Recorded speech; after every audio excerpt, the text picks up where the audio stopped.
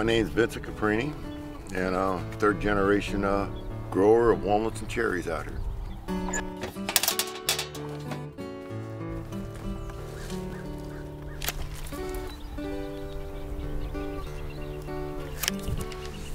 My grandfather immigrated from Italy and come to America and found this land here, and they lived on the river here, so they'd come down and help themselves to fish when they wanted some. We got pictures of some fish up there that big come out of this river, and there's still fish that big in the river today. Not what you think of as a wild and scenic river. Calaveras is as blue collar as this city is as blue collar as the valley is here. It's a working river. It's a river for agriculture water. It's a river for drinking water.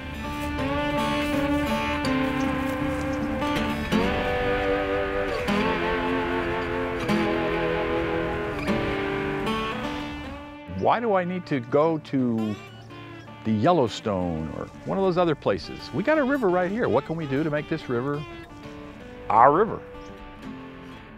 It's been dammed, it's been diverted.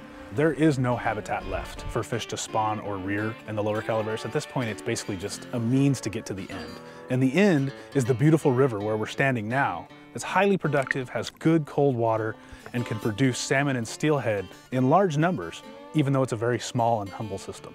This upper system of the river is about as productive a stretch of stream as we know of in the lower Central Valley. It's far from a dead river. It's actually quite the opposite. Our job now, I think, is to try to work with people and the changes we've made to the river to find areas where we can fix those problems, where fish can coexist and thrive.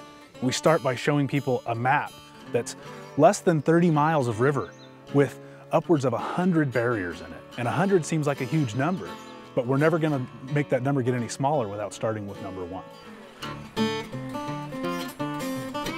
Well, my grandfather built that bridge down there, I wanna say 50 years ago, maybe 60. The salmon would try to get up over the bridge and to sit and watch them try over and over again. Just incredible. And a little sad because you knew that they weren't gonna make it up to spawn, which is why they were here.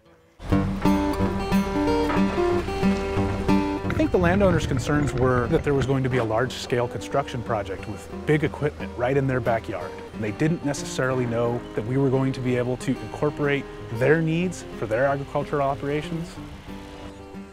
Construction at the Caprini site consisted of large excavators going in and breaking up the old concrete and all the material that was there. After all that was cleared out, 6 large concrete box culverts that were about 10 foot by 12 foot each were swung into place and laid in 2 rows of 3.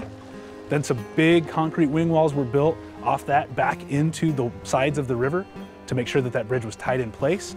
And a new channel was built with engineered rock of specific sizes that would mimic a natural riverbed through the site for fish. The new bridge with the big sections, they'll be able to swim right through it.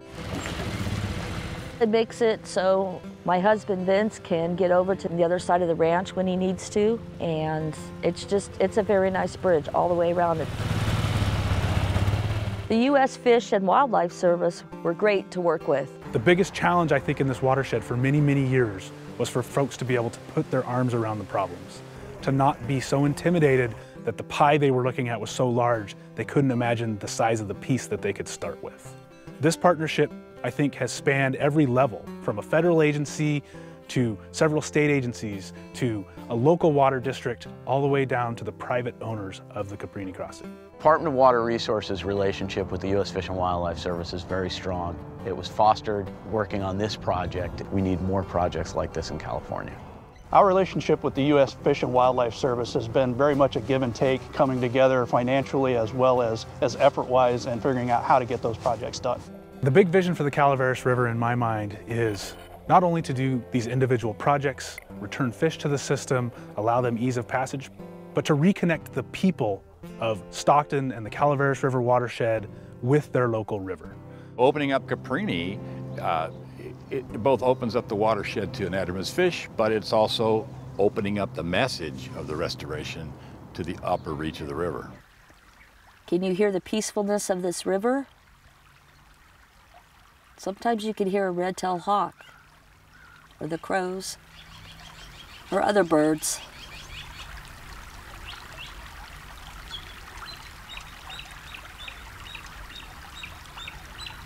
Isn't it beautiful? It deserves to be taken care of.